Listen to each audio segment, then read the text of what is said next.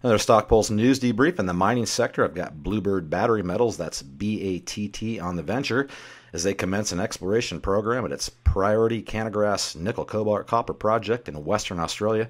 Right now, I've got the CEO and Chairman Peter A. Ball on the phone with me. And hey, Peter, I appreciate you joining me here. I know you're on the road. We caught up here a couple weeks ago in Vancouver. Hey, why don't you take some time here and run through the release today? Yeah, thanks, Rob. It's always good to catch up, and it was good to see you at the Cambridge International Conference in Vancouver a couple of weeks ago. It's been a couple busy weeks since we've recently chatted. As I indicated in Vancouver, we recently launched Bluebird Battery Metals. We changed the symbol to BATT. We're focused on the battery metal sector. You know, we've really seen the interest in the sector over the last year just surge. The exponential demand for cobalt related to the EV revolution has really just brought in the eyes to the cobalt sector. And right after I spoke to you in Vancouver, I headed down to the U.S. to the annual Cobalt conference, and it really opened our eyes at Bluebird of the energy and the optimism of what they see happening in the market over the next 5 to 10 years. In that sector, there's going to be a big supply gap in the supply-demand curve for cobalt going forward.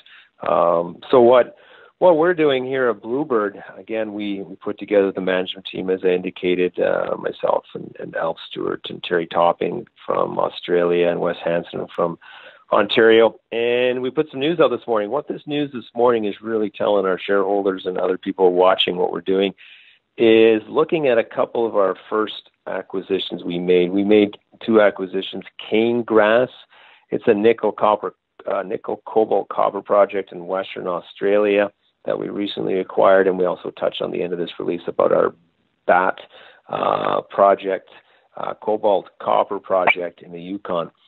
So we acquired these projects. We went down to Australia a few weeks ago, and we went to get boots on the ground just to talk to the exploration team that's going to be leading the exploration efforts. New Exco, a really talented group that we're excited to be able to work with. They've helped put together the information. We're going to be doing a ground EM survey, an airborne mag, and really what these are going to do is look at the Canegrass project that a few years ago had a number of indicators that were presented, but the market just wasn't ready. Nickel was in the wrong direction, and the previous company just couldn't get the funding. They hit some really interesting nickel and cobalt and copper grades right at surface.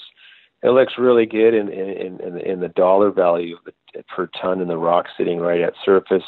There's a number of targets. We have about 14. We believe we'll be able to expand this.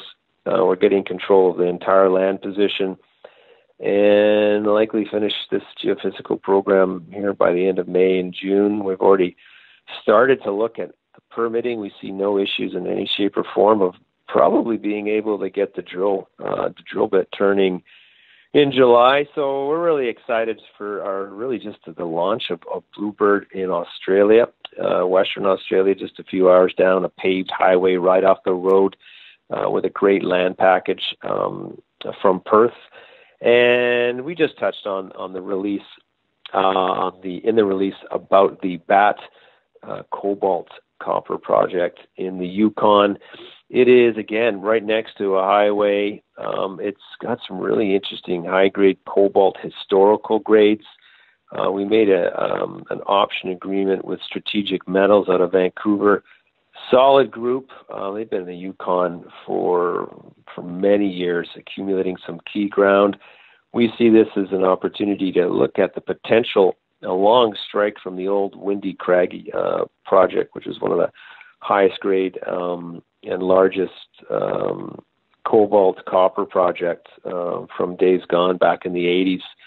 So we're going to advance that. We'll be having maybe boots on the ground again for that project in July. So 2 projects running concurrently. We're also, the reason we were in Australia a few weeks ago was really look at some additional accretive acquisitions. We're starting to talk to a few groups. Hopefully we'll be inking some deals here in the near future, add some value to Bluebird.